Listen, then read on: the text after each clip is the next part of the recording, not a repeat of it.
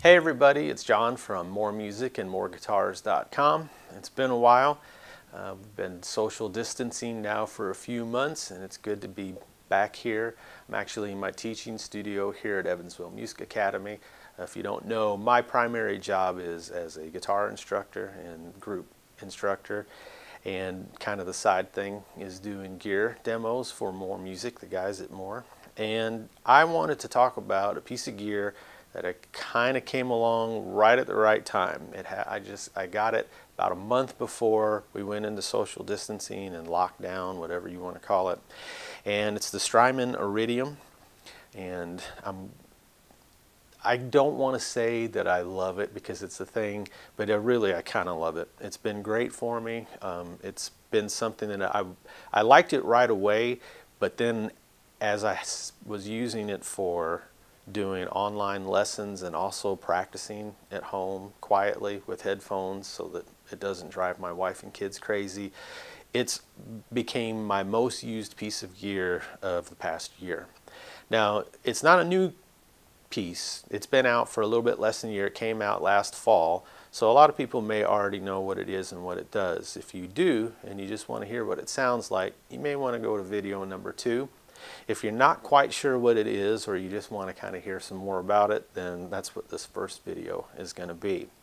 So the question I always get from my guitar pals is, what is it? The blanket statement, the big idea is, it's an amp in a box. This is going to replace an amp. So when I say replace an amp, let's kind of whittle that down a little bit. It has two main features. It has a built-in fake amp model, and it has built-in fake speakers, or what they call impulse responses. So the way you use this is for practicing. For instance, it's got headphone jack, and we're going to demonstrate all these sounds in the second video. So you can plug your guitar in, headphones in, and you're good to go. You can use it into an audio interface into your computer for basically quiet recording, right? If you don't know what audio interface is, it's just a device that you plug into to get sounds into your computer. And then the third way that people are using these is actually live performance, in situations where they need to keep the stage volume down, or they're just looking for a little bit more consistent sound, and these are popping up everywhere. So I wanted to kind of do a couple of videos talking about it, and then also demonstrating some of the sounds, kind of how I've been using it. Now, if we do a little bit more digging, when I say it's an amp modeler, it's basically got 3 amps on it. It's got one that's called Round, and that's the Fender-ish. It's got one that's called Chime, and that's the Vox-ish. And there's one called Punch, which is the Marshall-ish. I like the Iridium with all of those because it's knobs. Doesn't have a lot of screen. It doesn't have any screen on it. The only screen you would use is if you wanted to change the impulse response to the speakers, which I'll talk about later, and then you hook it up to your computer. But it's basically, it's what you see is what you get. It's a Strymon. If you've owned a Strymon, you know there are like sub menus that you can do by holding down certain buttons and twisting knobs, but I have not done any of that. I like the way it sounds right out of the box. In fact, I brought this one home to demo it, to do a demo when this was months ago, and we're finally getting around to it. I plugged it in, I plugged in my headphones, and I'm going to be honest, my first reaction was, yeah, it was okay. And then one of the features, and we'll get into that, is this room feature, which we'll get a close-up on that here in a little bit. And all it took is one little twist of that, and then it comes to life. So about 4 hours later, I unplugged my headphones and my guitar, and I was like, man, this thing is never going back. This is going to stay with me forever. So the amp models, they sound good. We're going to demonstrate that as well. I do want to kind of talk real quick, though, about the impulse response. So you have to somewhat manage your expectations on something like this, because it's not as if you plug into this and it sounds exactly like your amp that's in the room with you.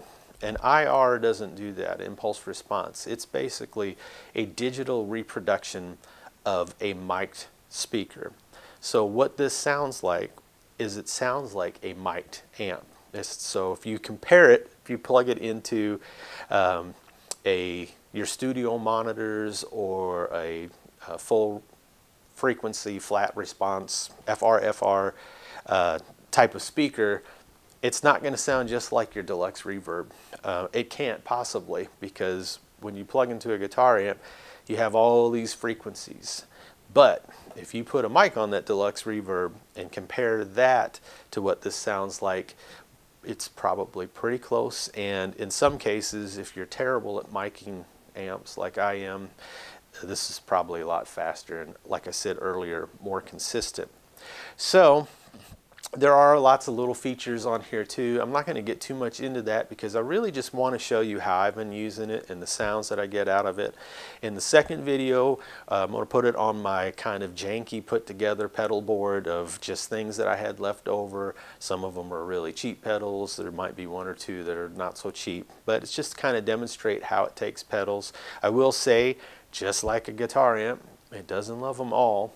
There's some that I could not get quite to work with this, just like with some of my amps at home, and there's some that just work great with it as well. So I do also want to say there's a couple other important things.